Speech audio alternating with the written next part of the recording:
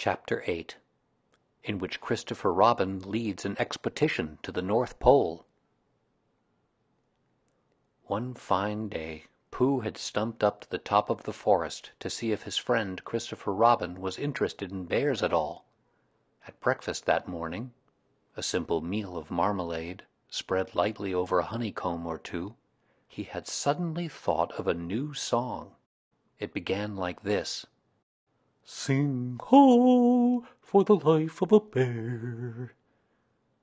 When he had got as far as this, he scratched his head and thought to himself, That's a very good start for a song, but what about the second line? He tried singing Ho, 2 or 3 times, but it didn't seem to help. perhaps it would be better, he thought, if I sang high for the life of a bear. So he sang it, but it wasn't. Very well, then, he said. I shall sing that first line twice, and perhaps if I sing it very quickly, I shall find myself singing the third and fourth lines before I have time to think of them, and that will be a good song. Now then. Sing ho, for the life of a bear. Sing ho, for the life of a bear. I don't much mind if it rains or snows, 'cause I've got a lot of honey on my nice new nose. I don't much care if it snows or thaws, 'cause I've got a lot of honey on my nice clean paws. Sing ho for a bear, sing ho for a Pooh, and I'll have a little something in an hour or two. He was so pleased with this song that he sang it all the way to the top of the forest. And if I go on singing it much longer, he thought, it will be time for the little something, and then the last line won't be true. So he turned it into a hum instead. Christopher Robin was sitting outside his door putting on his big boots. As soon as he saw the big boots, Pooh knew that an adventure was going to happen, and he brushed the honey off his nose with the back of his paw and spruced himself up as well as he could so as to look ready for anything. Good morning, Christopher Robin, he called out. Hello, Pooh Bear. I can't get this boot on. That's bad, said Pooh. Do you think you could very kindly lean against me? 'Cause I keep pulling so hard that I fall over backwards. Pooh sat down, dug his feet into the ground, and pushed hard against Christopher Robin's back, and Christopher Robin pushed hard against his, and pulled at his boot until he had got it on. And that's that, said Pooh. What do we do next? We are all going on an expedition, said Christopher Robin as he got up and brushed himself. Thank you, Pooh. Going on an expotition? said Pooh eagerly. I don't think I've ever been on one of those. Where are we going to on this expotition? Expedition, silly old bear. It's got an X in it. Oh, said Pooh. I know. But he didn't really. We're going to discover the North Pole. Oh, said Pooh again. What is the North Pole? he asked. It's just a thing you discover, said Christopher Robin carelessly, not being quite sure himself. Oh, I see, said Pooh. Are bears any good at discovering it? Of course they are, and Rabbit and Kanga and all of you. It's an expedition. That's what an expedition means. A long line of everybody. You better tell the others to get ready while I see if my gun's all right. And we must all bring provisions. Bring what? Things to eat. Oh, said Pooh happily. I thought you said provisions. I'll go and tell them. And he stumped off. The first person he met was Rabbit. Hello, Rabbit, he said. Is that you?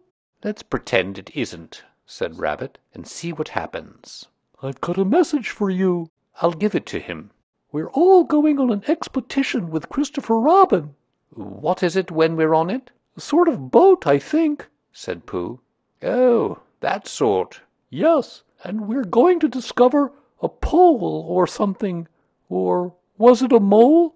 Anyhow, We're going to discover it." "We are we?" said Rabbit. "Yes, and we've got to bring things to eat with us, in case we want to eat them. Now I'm going down to Piglet's. Tell Kanga, will you?" He left Rabbit and hurried down to Piglet's house. The piglet was sitting on the ground at the door of his house, blowing happily at a dandelion, and wondering whether it would be this year, next year, sometime, or never.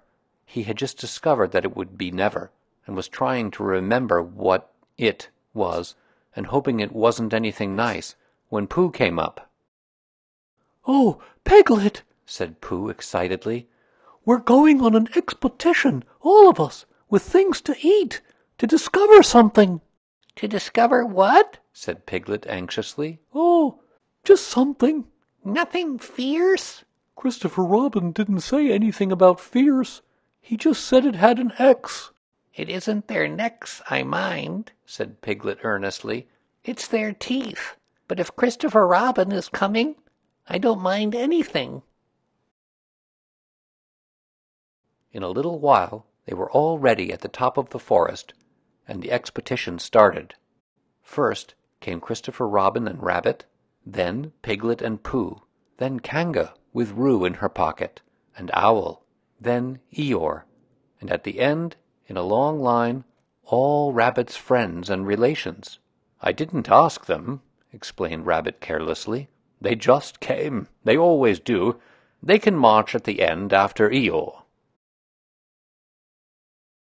"What I say," said Eeyore, "is that it's unsettling. I didn't want to come on this expo. What Pooh said, I only came to oblige. But here I am, and if I am the end of the expo, what we're talking about, then let me be the end. But if every time I want to sit down for a little rest, I have to brush away half a dozen of Rabbit's smaller friends and relations first, then this isn't an whatever it is, at all. It's simply a confused noise. That's what I say." "I see what Eeyore means," said Owl. "If you ask me—" "I'm not asking anybody," said Eeyore. "I'm just telling everybody. We can look for the North Pole, or we can play 'Here we go gathering nuts and May' with the end part of an ant's nest. It's all the same to me." There was a shout from the top of the line. "Come on!" called Christopher Robin. "Come on!" called Pooh and Piglet. "Come on!" called Owl. "We're starting," said Rabbit. "I must go." And he hurried off to the front of the expedition with Christopher Robin. "All right," said Eeyore. "We're going. Only don't blame me." So off they all went to discover the pole, and as they walked they chattered to each other of this and that, all except Pooh, who was making up a song. "This is the first verse," he said to Piglet when he was ready with it. "First verse of what?" "My song." "What song?" "This one." "Which one?" "Well, if you listen, Piglet, you'll hear it." "How do you know I'm not listening?" Pooh couldn't answer that one, so he began to sing. They all went off to discover the pole, Owl and Piglet and Rabbit and all. It's a thing you discover, as I've been told, by Owl and Piglet and Rabbit and all. Eeyore, Christopher, Robin, and Pooh, and Rabbit's relations all went too, and where the pole was none of them knew. Sing hey for Owl and Rabbit and all. "Hush!" said Christopher Robin, turning round to Pooh. "We're just coming to a dangerous place." "Hush!" said Pooh, turning round quickly to Piglet. "Hush!" said Piglet to Kanga. "Hush!" said Kanga to Owl, while Roo said "Hush!" several times to himself very quietly. "Hush!" said Owl to Eeyore. "Hush!" said Eeyore in a terrible voice to all Rabbit's friends and relations, and "Hush!" they said hastily to each other, all down the line, until it got to the last one of all. And the last and smallest friend and relation was so upset to find that the whole Expotition was saying "hush" to him, that he buried himself head downwards in a crack in the ground, and stayed there for 2 days until the danger was over, and then went home in a great hurry, and lived quietly with his aunt ever afterwards. His name was Alexander Beetle. They had come to a stream which twisted and tumbled between high rocky banks, and Christopher Robin saw at once how dangerous it was. "It's just the place," he explained, "for an ambush." "What sort of bush?" whispered Pooh to Piglet. "A gorse bush?" "My dear Pooh," said Owl in his superior way, "don't you know what an ambush is?" "Owl," said Piglet, looking around at him severely, "Pooh's whisper was a perfectly private whisper, and there was no need—" "An ambush," said Owl, "is a sort of surprise."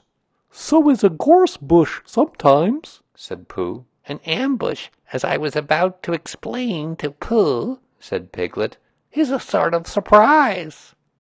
"If people jump out at you suddenly, that's an ambush," said Owl. "It's an ambush, Pooh, when people jump at you suddenly," explained Piglet. Pooh, who now knew what an ambush was, said that a gorse bush had sprung at him suddenly one day when he fell off a tree, and he had taken 6 days to get all the prickles out of himself. "We are not talking about gorse bushes," said Owl a little crossly. "I am," said Pooh. They were climbing very cautiously up the stream now, going from rock to rock, and after they had gone a little way, they came to a place where the banks widened out at each side, so that on each side of the water there was a level strip of grass on which they could sit down and rest. As soon as he saw this, Christopher Robin called, "Halt!" and they all sat down and rested. "I think," said Christopher Robin, "that we ought to eat all our provisions now, so that we shan't have so much to carry." "Eat all our what?" said Pooh. "All that we've brought," said Piglet, getting to work. "That's a good idea," said Pooh, and he got to work too. "Have you all got something?" asked Christopher Robin with his mouth full. "All except me," said Eeyore, "as usual." He looked round at them in his melancholy way. "I suppose none of you are sitting on a thistle by any chance?" "I believe I am," said Pooh. "Oh!" He got up and looked behind him. "Yes, I was. I thought so." "Thank you, Pooh. If you've quite finished with it." He moved across to Pooh's place and began to eat. "It don't do them any good, you know, sitting on them," he went on as he looked up munching. "Takes all the life out of them. Remember that another time, all of you. A little consideration, a little thought for others makes all the difference." As soon as he had finished his lunch, Christopher Robin whispered to Rabbit, and Rabbit said, "Yes, yes, of course," and they walked a little way up the stream together. "I didn't want the others to hear," said Christopher Robin. "Quite so," said Rabbit, looking important. I wondered, it's only... Rabbit, I suppose you don't know. What does the North Pole look like?" "Well," said Rabbit, stroking his whiskers, "now you're asking me." "I did know once, only I've sort of forgotten," said Christopher Robin carelessly. "It's a funny thing," said Rabbit, "but I've sort of forgotten too, although I did know once." "I suppose it's just a pole stuck in the ground?" "Sure to be a pole," said Rabbit, "because of calling a pole, and if it's a pole, well, I should think it would be sticking in the ground, shouldn't you, because there'd be nowhere else to stick it." "Yes, that's what I thought." "The only thing," said Rabbit, "is where is it sticking?" "That's what we're looking for," said Christopher Robin. They went back to the others. Piglet was lying on his back, sleeping peacefully. Roo was washing his face and paws in the stream, while Kanga explained to everybody proudly that this was the first time he had ever washed his face himself. And Owl was telling Kanga an interesting anecdote full of long words like encyclopedia and rhododendron, to which Kanga wasn't listening. "I don't hold with all this washing," grumbled Eeyore. "This modern, behind-the-ears nonsense. What do you think, Pooh?" "Well," said Pooh, "I think—" but we shall never know what Pooh thought, for there came a sudden squeak from Roo, a splash, and a loud cry of alarm from Kanga. "So much for washing," said Eeyore. "Roo's fallen in!" cried Rabbit, and he and Christopher Robin came rushing down to the rescue. "Look at me, swimming!" squeaked Roo from the middle of his pool, and was hurried down a waterfall into the next pool. "Are you all right, Roo, dear?" called Kanga anxiously. "Yes," said Roo, "look at me swim—" and down he went over the next waterfall into another pool. Everybody was doing something to help. Piglet, wide awake suddenly, was jumping up and down and making "Oh, I say" noises. Owl was explaining that in a case of sudden and temporary immersion the important thing was to keep the head above water. Kanga was jumping along the bank, saying, "Are you sure you're all right, Roo, dear?" to which Roo, from whatever pool he was in at the moment, was answering, "Look at me, swimming!" Eeyore had turned round and hung his tail over the first pool, into which Roo fell, and with his back to the accident was grumbling quietly to himself and saying, "All this washing, but catch on to my tail, little Roo, and you'll be all right." And Christopher Robin and Rabbit came hurrying past Eeyore and were calling out to the others in front of them. "All right, Roo, I'm coming," called Christopher Robin. "Get something across the stream lower down, some of you fellows," called Rabbit. But Pooh was getting something. 2 pools below Roo, he was standing with a long pole in his paws, and Kanga came up and took one end of it, and between them they held it across the lower part of the pool, and Roo, still bubbling proudly, "Look at me swimming!" drifted up against it and climbed out. "Did you see me swimming?" squeaked Roo excitedly, while Kanga scolded him and rubbed him down. "Pooh, did you see me swimming? That's called swimming, what I was doing. Rabbit, did you see what I was doing? Swimming. Hello, Piglet. I say, Piglet, what do you think I was doing? Swimming. Christopher Robin, did you see me?" But Christopher Robin wasn't listening. He was looking at Pooh. "Pooh," he said, "where did you find that pole?" Pooh looked at the pole in his hands. "I just found it," he said. "I thought it ought to be useful. I just picked it up." "Pooh," said Christopher Robin solemnly, "the expedition is over. You have found the North Pole." "Oh!" said Pooh. Eeyore was sitting with his tail in the water when they all got back to him. "Tell Roo to be quick, somebody," he said. "My tail's getting cold. I don't want to mention it, but I just mention it. I don't want to complain, but there it is. My tail's cold." "Here I am," squeaked Roo. "Oh, there you are." "Did you see me swimming?" Eeyore took his tail out of the water and swished it from side to side. "As I expected," he said. "Lost all feeling. Numbed it. That's what it's done. Numbed it. Well, as long as nobody minds, I suppose it's all right." "Poor old Eeyore. I'll dry it for you," said Christopher Robin, and he took out his handkerchief and rubbed it up. "Thank you, Christopher Robin. You're the only one who seems to understand about tails. They don't think. That's what the matter with some of these others. They've no imagination. A tail isn't a tail to them. It's just a little bit extra at the back." "Never mind, Eeyore," said Christopher Robin, rubbing his hardest. "Is that better?" "It's feeling more like a tail, perhaps. It belongs again, if you know what I mean." "Hello, Eeyore," said Pooh, coming up to them with his pole. "Hello, Pooh. Thank you for asking, but I shall be able to use it again in a day or two." "Use what?" said Pooh. "What we are talking about." "I wasn't talking about anything," said Pooh, looking puzzled. "My mistake again. I thought you were saying how sorry you were about my tail being all numb, and could you do anything to help?" "No," said Pooh. "that wasn't me," he said. He thought for a little, and then suggested helpfully, "Perhaps it was somebody else." "Well, thank him for me when you see him." Pooh looked anxiously at Christopher Robin. "Pooh's found the North Pole," said Christopher Robin. "Isn't that lovely?" Pooh looked modestly down. "Is that it?" said Eeyore. "Yes," said Christopher Robin. "Is that what we were looking for?" "Yes," said Pooh. "Oh," said Eeyore. "Well, anyhow, it didn't rain," he said.